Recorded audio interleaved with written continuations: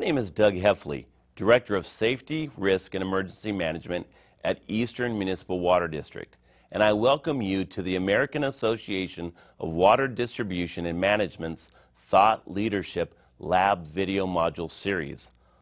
In this video titled Organizational Risk Management, Gordon will focus on Family 4 of the 10 families of risk that was focused on in an earlier video.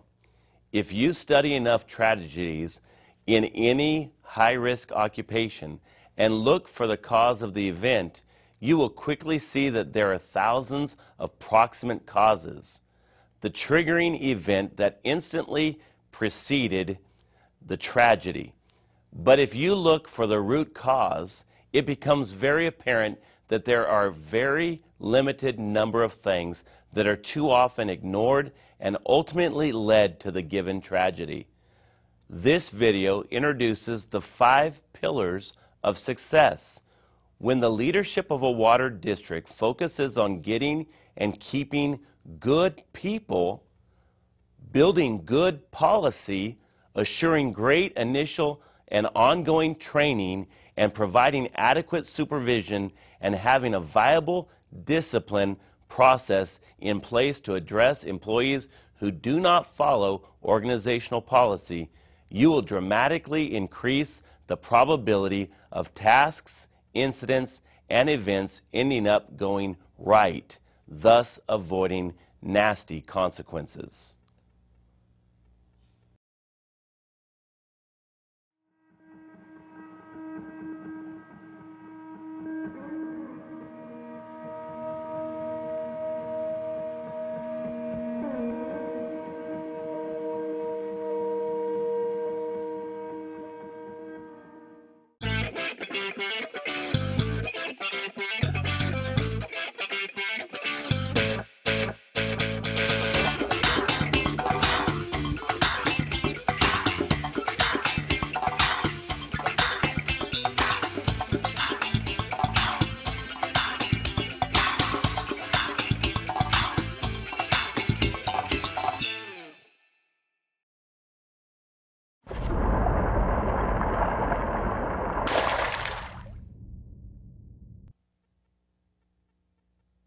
Hello again, Gordon Graham here, and we are now on video number 4 of 9.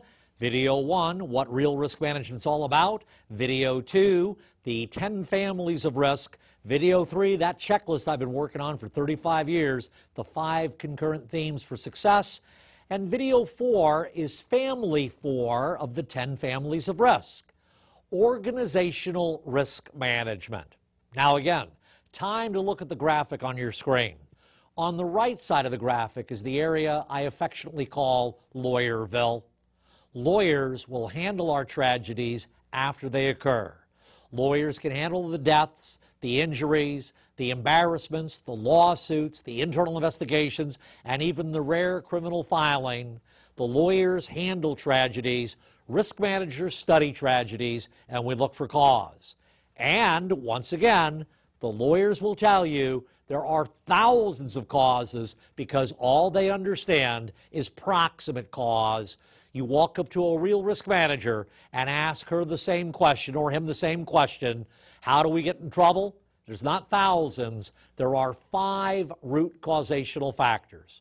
Again, I have never done your job in water district operations, but I sure have studied your tragedies. You guys are an open book. And you can link those tragedies to these 5 root causational factors. Sometimes it's a lack of quality people. Sometimes it's a lack of quality policy. Sometimes it's a lack of quality training. Sometimes it's a lack of quality supervision. And sometimes it's a lack of quality discipline. People, policy, training, supervision, and discipline. People, policy, training, supervision, and discipline. Can I give you the end of this video right now? You give me good people who've got good policy, constant ongoing training, supervisors behaving like supervisors, discipline when rules are not being followed, and you're going to avoid tragedy. But let's go all the way back to the top. People, policy, training, supervision, and discipline. Now, I'm a big fan of a theory known as analogs. If B is caused by A, let's fix A. So the problem, if the root causational factor is people, policy, training, supervision, and discipline, those become the analog. If that's the problem, they're also the solution. So when you have good people who have good policy, constant ongoing training, supervisors behaving like supervisors, discipline when rules aren't being followed, you're going to stay out of trouble. So let's start with the people component. And in a long program, and I've got an 8-hour program on this topic entitled Not Everybody Belongs on the Water District Bus. You need a front door on the bus to screen out the obviously unfed. And you need a rear door on the bus to kick out the people who sneak on the front door. And I spend 2 hours on each of 4 topics: recruitment, backgrounds, probation, and performance evaluations. Now, as I've already alluded to, I am going to talk about background investigations and performance evaluations in a separate video. But that leaves 2, recruitment. We hire from an applicant pool.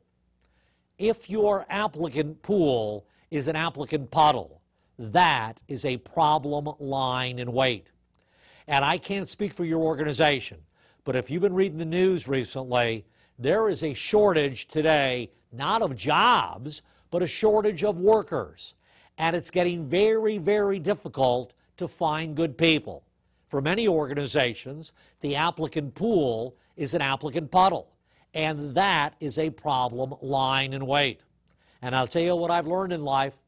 Well, Gordon, the easiest way to increase the size of the applicant pool is to lower standards. Every time you lower standards to increase the size of the applicant pool, we pay for that 5 years downstream. You don't have to lower standards to increase the size of the applicant pool. Perhaps you need to revisit how you recruit.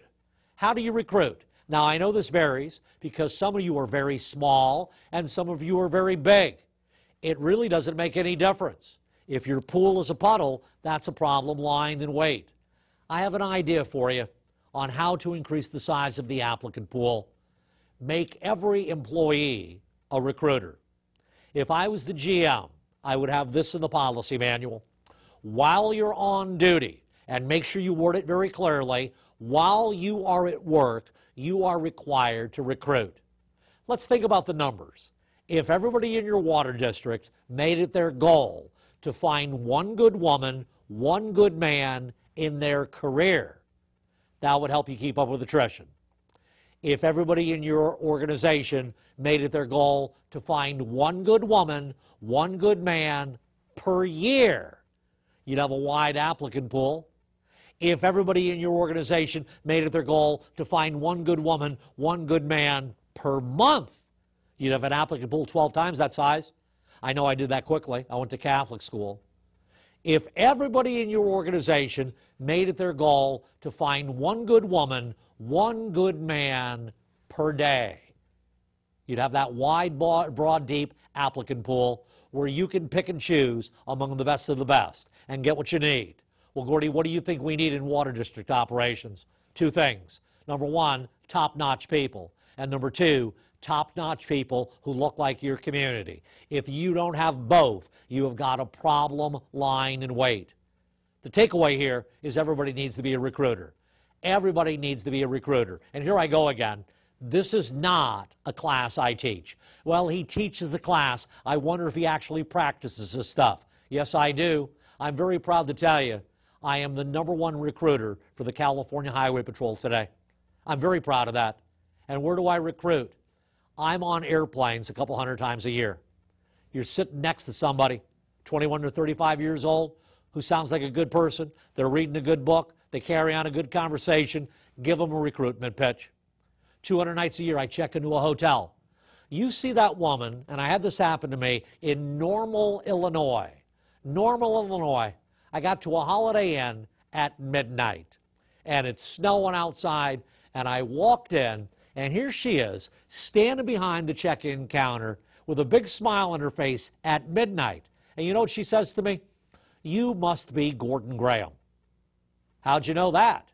How'd you know that? Well, I've got one more guest to check in, And you're the only one who hasn't checked in, so I'm assuming you're Gordon Graham. I am. That one little interchange, what's that tell you? She's smart. She's thinking in advance.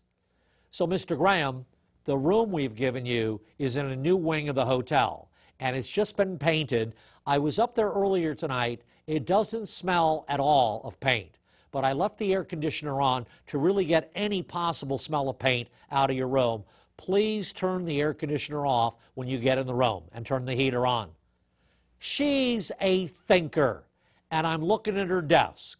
She's got books back there, marking pens. She's going to school.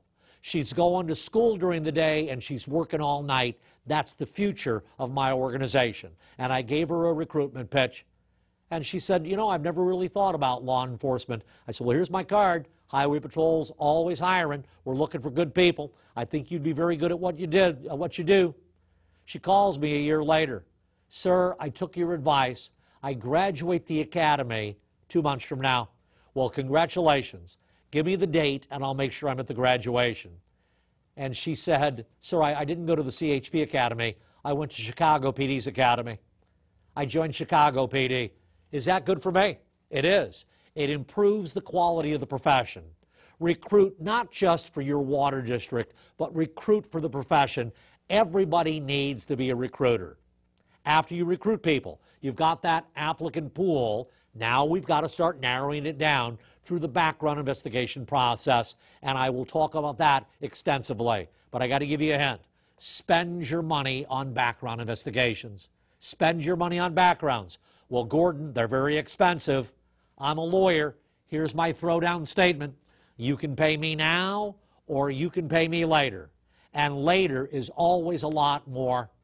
So I teach a class on background investigations, and I'm going to cover it in greater detail later on, but this just popped into my head.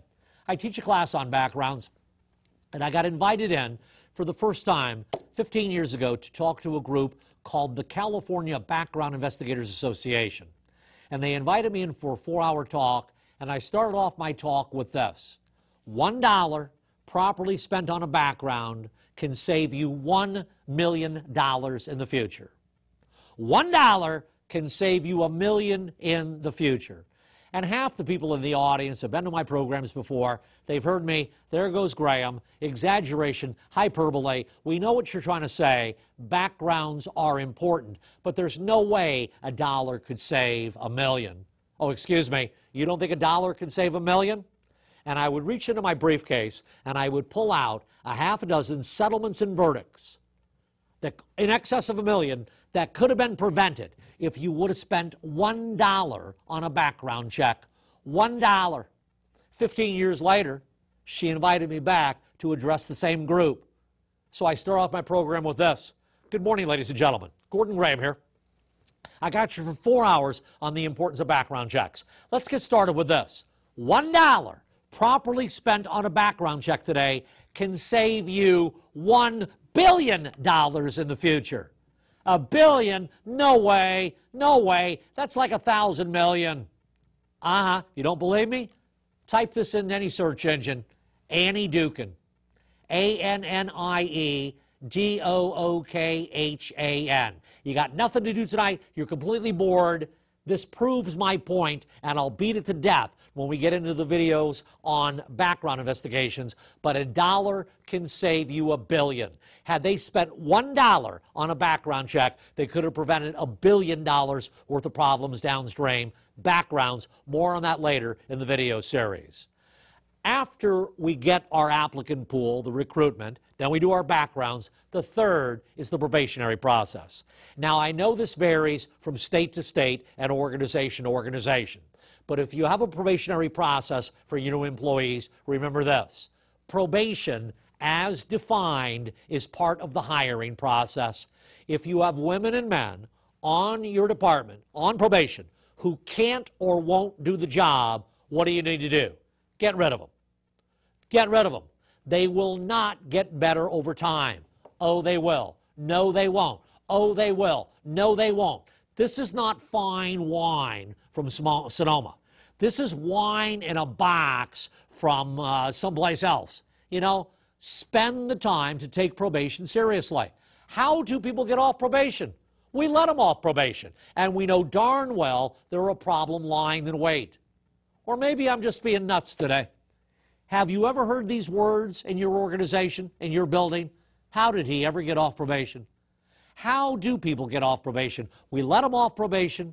We know they're a problem lying in wait. And why do we ignore them? Because if we take them on, you get paid X. If you ignore them, you get paid X. So why take them on? Because that's your job. As a supervisor, as a manager, you've got to address probation. Don't let people fall through the cracks. It's part of the hiring process. If they can't or won't do the job, get rid of them.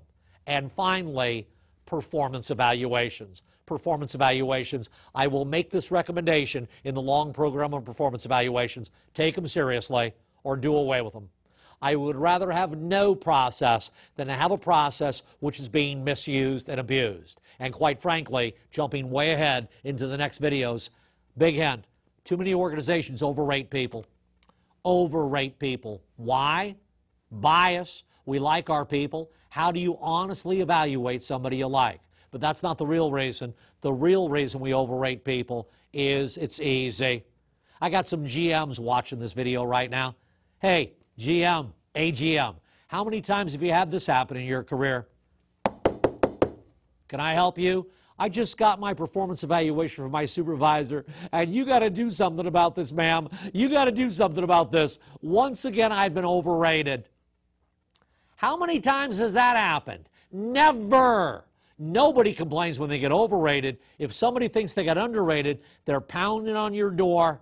They're pounding on your door, and then you call the supervisor in. I'm just hoping you can justify these ratings. Supervisors are not stupid. So where are we today?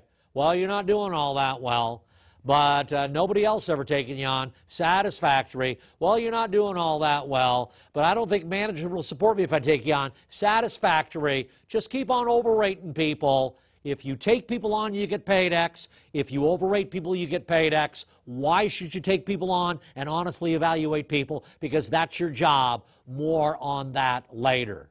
Good people, pillar 1. Good policy, pillar 2. Pillar 2. The second of the 5 pillars of success is getting and keeping good policy. And I've already addressed this. I am hopeful that you've got well-designed policies that are kept up to date. Where I really start to worry, though, in this organizational risk management world is theme 3. Theme 3, training. I've already asked you one question. After you get hired, if you get off probation in your water district, when's the next time you got to take a serious test you have to study for? I think the answer is probably we don't. Let me ask you a second question. Have you ever attended a training day put on by a water district organization where you didn't learn anything? Or worse, where you actually forgot things while you're in there? Let me ask you a third question.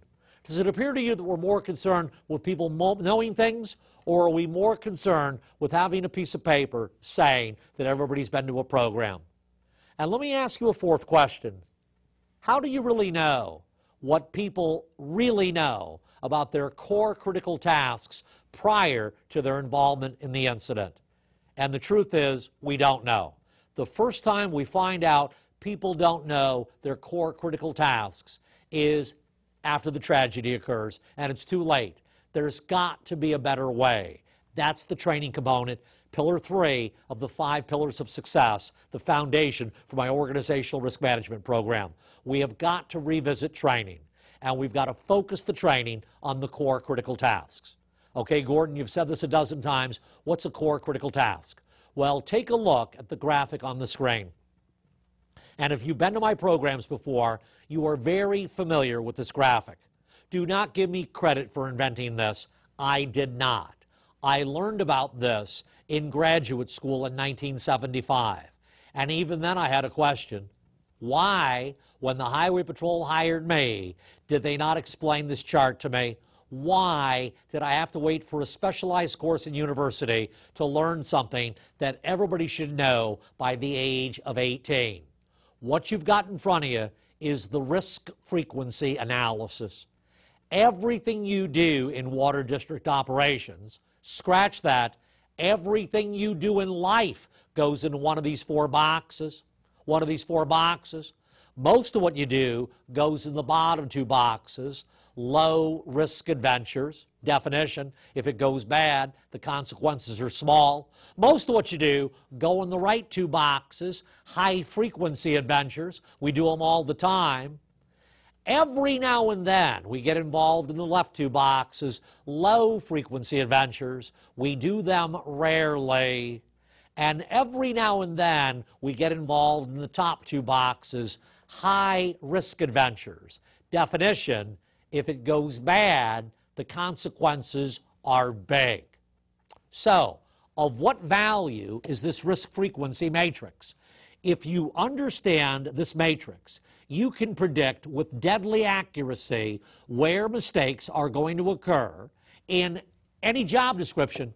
Well, Gordon, where do mistakes occur? Well, to be quite frank with you, mistakes can and have occurred in each of these four boxes. But the proper question you need to ask is slightly modified. In any occupation, in any profession, in any job description, where are mistakes most likely to occur? And here's the answer.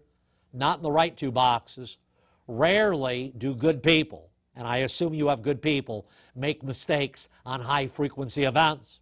We've already covered this. You give me a good woman, a good man, and I believe you have them in your water district, and put them into a high-frequency event, something they do a lot, RPDM kicks in. Remember that? Recognition prime decision making. Dr. Gary Klein, sources of power. The brain is that accumulation of past experiences, memory markers. And when the brain gets involved in something it's done many times before, it doesn't have to think it through. It directs current behavior based on past successful behavior, and we stay out of trouble. Rarely do good people make mistakes on high-frequency events. Rarely. Well, Gordon, you keep on saying rarely. 5 exceptions. Check out your graphic on the left side. Complacency, fatigue, hubris, distractions, risk homeostasis. In a longer program, I would spend a ton of time on this, a ton of time. But, just to fill in the blanks, complacency. I don't care how many times you've dealt with live power lines. The next time you deal with live power lines, it's as risky as the first time. I don't care how many times you've dealt with chemicals. The next time you deal with chemicals, it's as risky as the first time. I don't care how many times you've shored up a trench. The next time you're doing trench shoring, it's as risky as the first time. The level of risk never changes. Acclimation to risk does change. When high-risk tasks become routine, that's a problem lying in wait. You've got to address complacency. Item number 2, fatigue. I wonder how many tragedies in water district operations are assigned a proximate cause of X, but the real problem lying in wait is a grossly fatigued employee. If you are not getting 7 hours of uninterrupted sleep every night, you are suffering from fatigue. Oh, there's all sorts of fatigue. There's gross fatigue, there's petty fatigue, there's cumulative fatigue, there's long-term fatigue, there's short-term fatigue. I don't care what it is. Does fatigue impact decision-making? Does fatigue impact judgment? Does fatigue impact coordination and balance? Does fatigue impact disposition? Does fatigue impact lifespan? The answer to all of the above is yes. We've got to address fatigue in the workplace. Fatigue is a big deal, and we're not even addressing it, folks. When I study tragedies and read the final reports, rarely do I see any mention of this question. How many hours of sleep did the involved employee have in the prior 4 days? We've got to let people know the risk of fatigue. Distractions. Don't get distracted while you're doing high-risk tasks. Distractions. Distractions. Cell phones are a distraction. In-car computers are a distraction. I have to write a monthly piece for the New York Chiefs of Police magazine, and my monthly piece last month was on distractions in the workplace. The California Highway Patrol used to have motorcycle cops on Sunset Boulevard in Los Angeles. Motorcycle cops on Sunset Boulevard were grossly overrepresented in rear-ending stop traffic. Motorcycle cops rear-ending cars that were stopped on Sunset Boulevard. They were distracted. Now, you think you know, but you don't. Well, Gordon, it had to be the beautiful women walking up and down the street. No, it was not. It was the plate glass windows on the storefronts where the motorcycle cops were able to look at themselves while they rode down the street. God, I look good. And they were rear-ending people. I am not making that up. Distractions. Don't let people get distracted while they're doing high-risk tasks. Hubris. I love confident personnel. Cocky personnel are a problem lying in wait. When people start thinking, I've been doing this job so long, nothing bad's going to happen to me. Something bad is going to happen. Don't be getting cocky. And finally, a fascinating phenomenon known as risk homeostasis. Risk homeostasis. Gordon, what's that all about? That's where we do things with the goal of making people more safe, but in reality, we make them less safe. Well, Gordon, that doesn't make sense. That's why it's a phenomenon. Talk to old firefighters, they'll tell you this. Gordon, your ears will tell you when you get out of a burning building. You could hear something, Chief? No, they got so darn hot, you had to leave. So firefighters' ears used to get so hot, they had to get out of the building. Well, we don't want firefighters getting their ears burned, so we gave them what? Hoods. So what do now? Go in deeper, stay in longer, buildings collapse on firefighters? Have hoods made firefighters more safe or less safe? We killed 19 firefighters in Arizona. Remember that one? Terrible, terrible tragedy. What was the big conversation after that? How can we improve the quality of the fire shelters? If you've been reading any of my stuff over the years, I've been railing against fire shelters for years. Canadian wildland firefighters don't carry fire shelters. Russian wildland firefighters don't carry fire shelters. Greek wildland firefighters don't carry fire shelters. Australian, New Zealand wildland firefighters don't carry fire shelters. All those countries teach their wildland people, if you see a fire, what do you need to do? Get out. Get out. Fire shelters. Have they made people more safe or less safe? In the cop world, the CHP bought BMW bikes back in the 90s. It was the only bike you could buy with anti-lock brakes. You know, with better brakes, we'll avoid some crashes. Wrecks did not go down, they went up. They went up. Once my cops figured out they had better brakes, they started driving faster. Risk homeostasis. Training. Most of what you do, you're doing right, because most of what you do, you've done before. Address the fatigue, distractions, complacency, homeostasis and hubris, and you can stay out of trouble. Rarely do we make mistakes on high-frequency events. Mistakes are more likely to occur on low-frequency events. And I don't worry about low-risk, low-frequency events, the bottom left box, because remember, the underlying task is low-risk. Even if it goes bad, the consequences are small. Where I worry for you, where I worry for me, where I worry for my wife, my kids, firefighters, cops, paramedics, doctors, lawyers, and water district personnel is in the top left box. When good people, and again, I believe you have them, get involved in high-risk, low-frequency events, they are much more likely to make an error. And that will be our topic in part 2 of this video presentation. I look forward to seeing you in a couple minutes.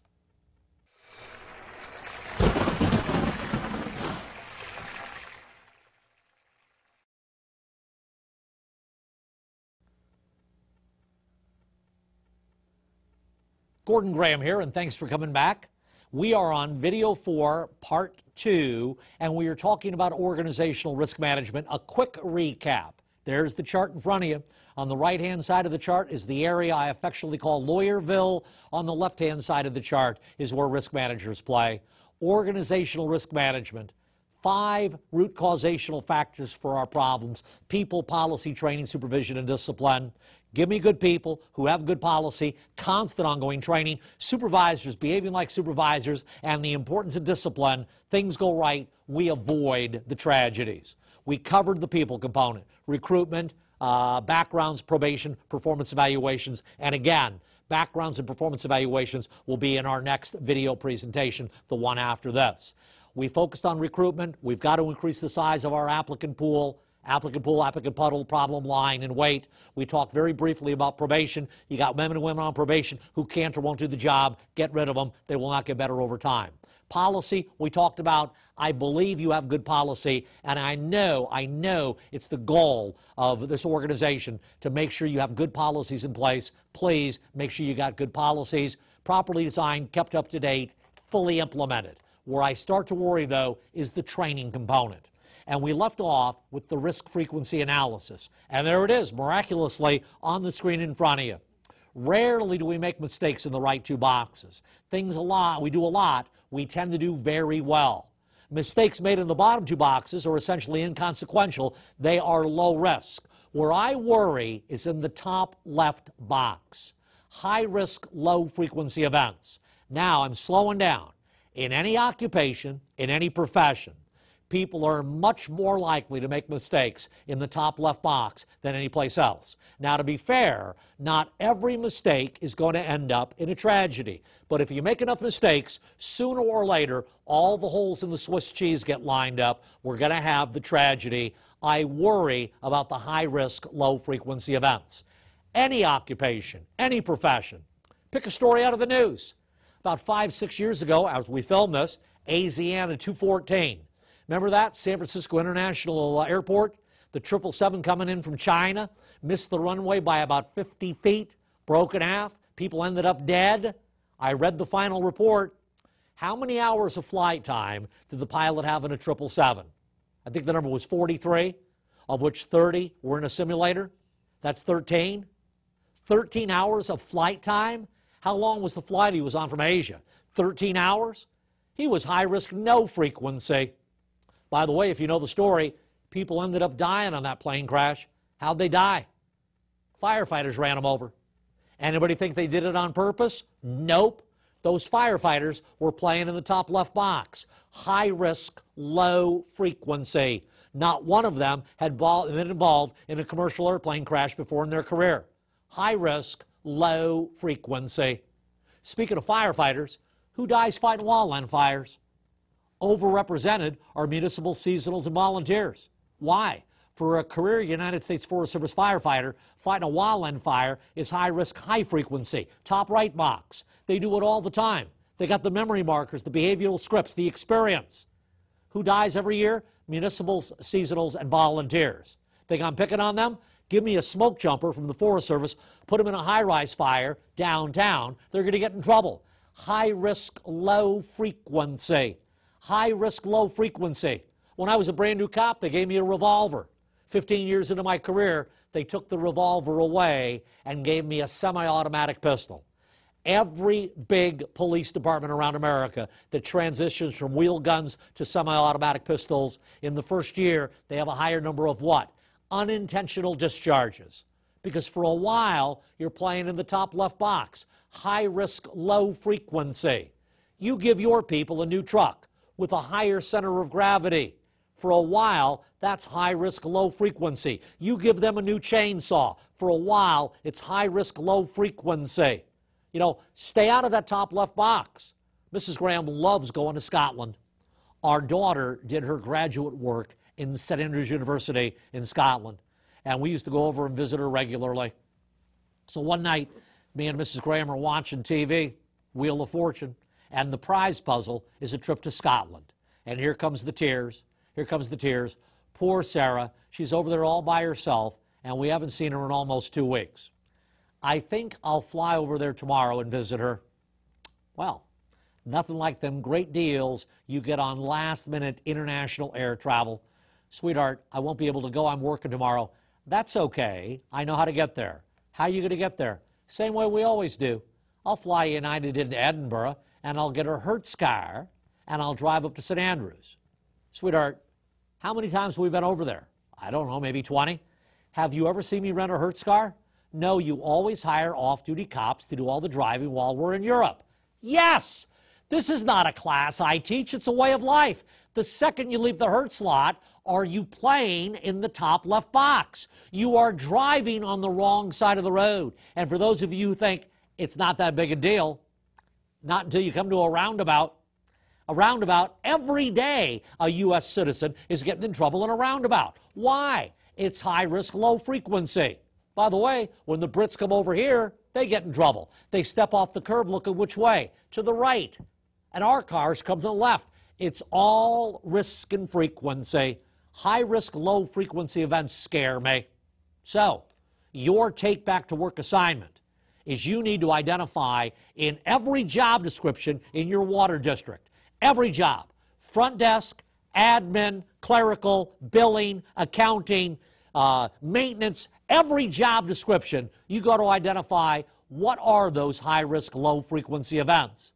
Well, Gordon, you're not going to tell us? I don't know. I've never done your job. Well, Gordon, how can we find out?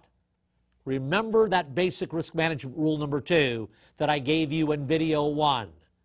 Rule 2, remember that? The errors you're going to make can be predicted from the errors already made. The errors you're going to make can be predicted from the errors already made. That was a mistake, so I'm going to do a repeat. 3, 2, 1. Go back to that very first videotape we did. And I gave you, at the end of that video, I gave you the 3 basic rules of risk management. Rule 1, there's no new ways to get in trouble. If you want to identify the task, the specific tasks in every job description in your water district that end up in that top left box, all you need to do is study your past tragedies.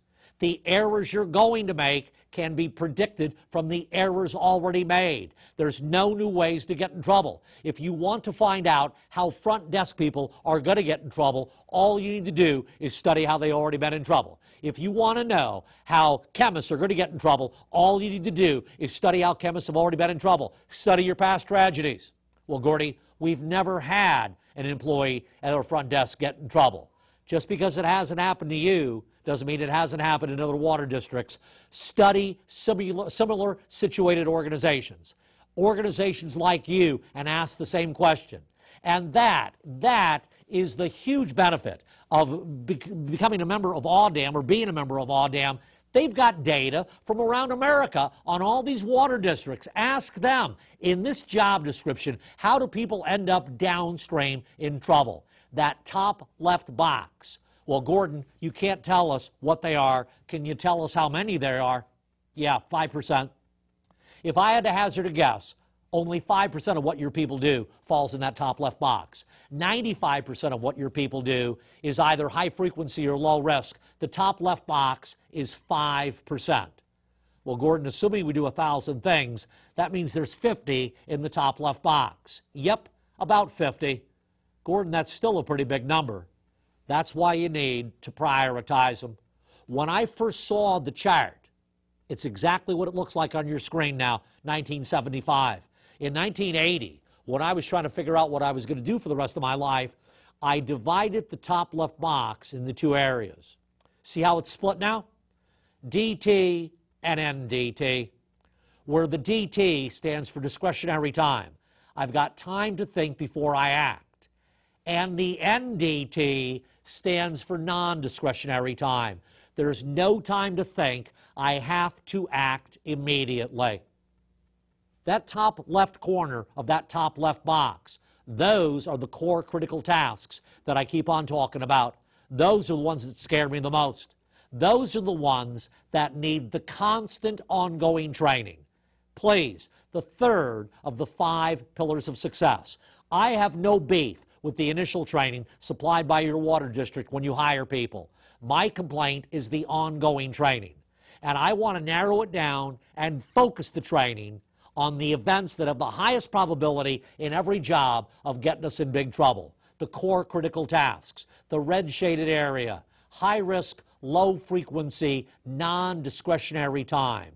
What Richard Riscola was doing there for all the employees of Morgan Stanley was preparing them for a core critical task. What that flight attendant does every day when I'm on an airplane is preparing me for a core critical task. What I do every night when I check into a hotel, going to the emergency exits, that's preparing me for a core critical task. I've been very fortunate over the years. And over the years, the decades, people have given me awards for my work. The award I'm most proud of is an award I got from Governor Pete Wilson in 1995 for excellence in California law enforcement, for a program I learned about in 1975 in graduate school. In 1975.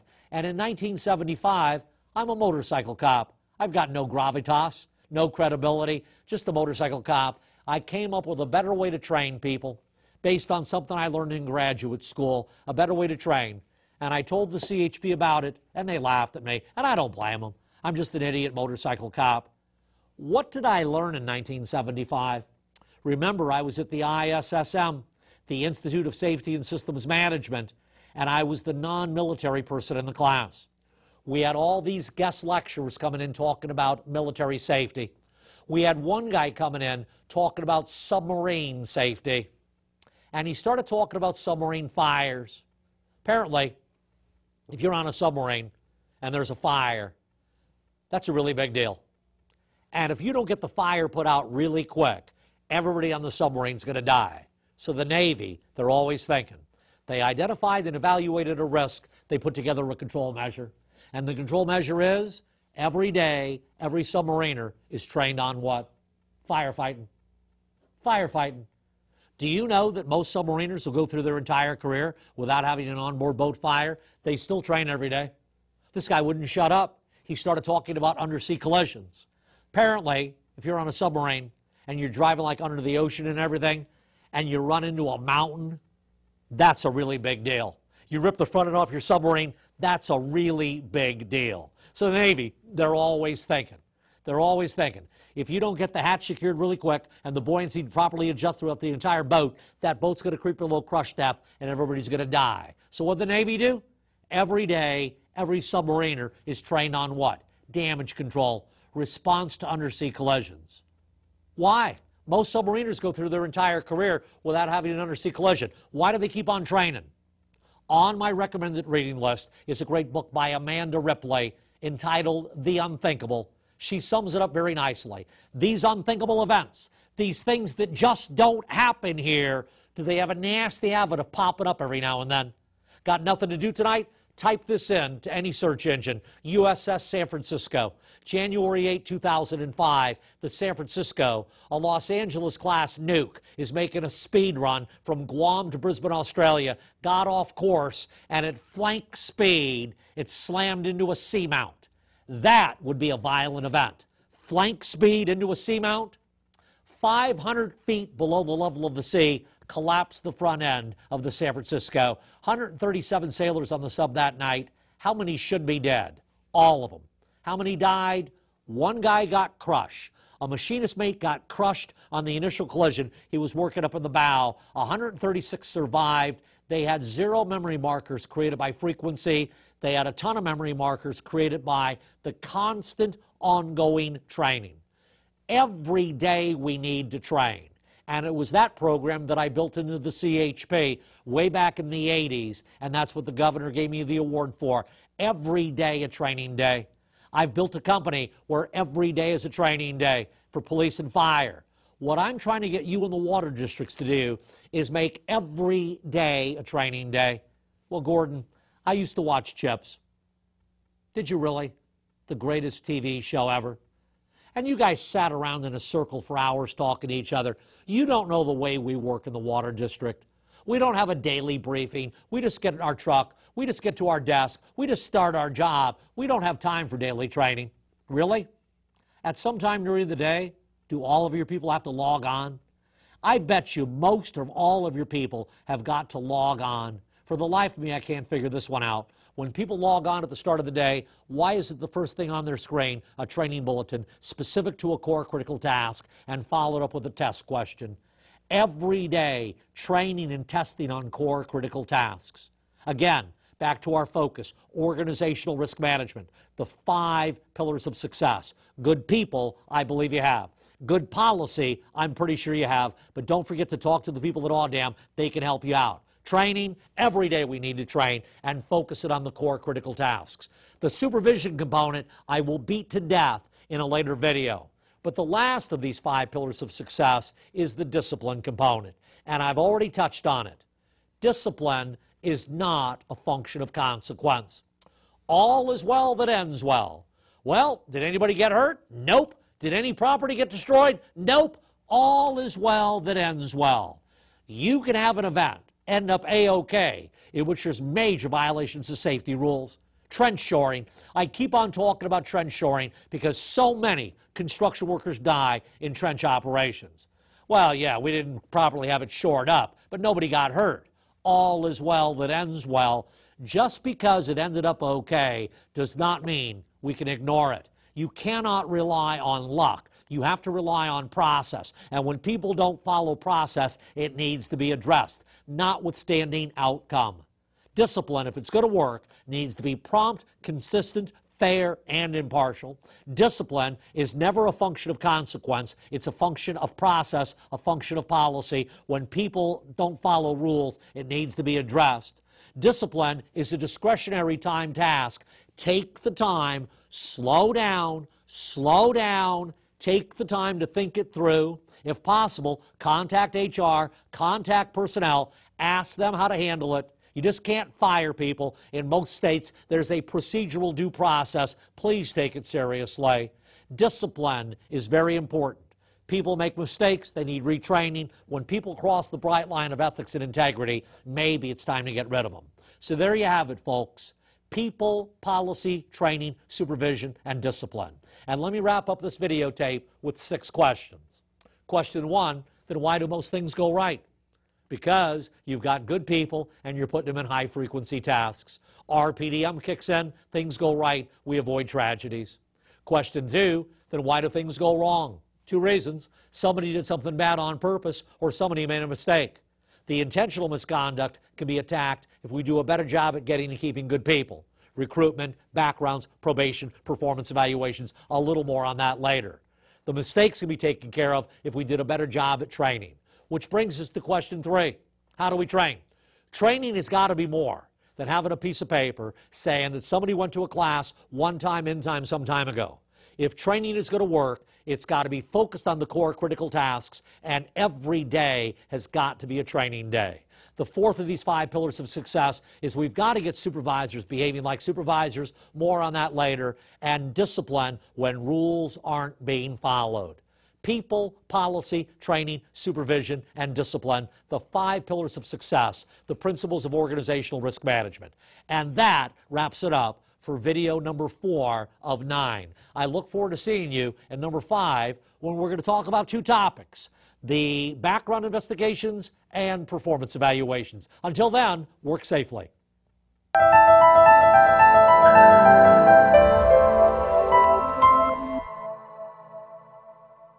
We thank Gordon Graham for his deliberative, comprehensive, and interlinking risk management video series. AAWD&M would also like to thank the California Association of Mutual Water Companies, Appalachian State University, and our charter members for their support in producing these videos.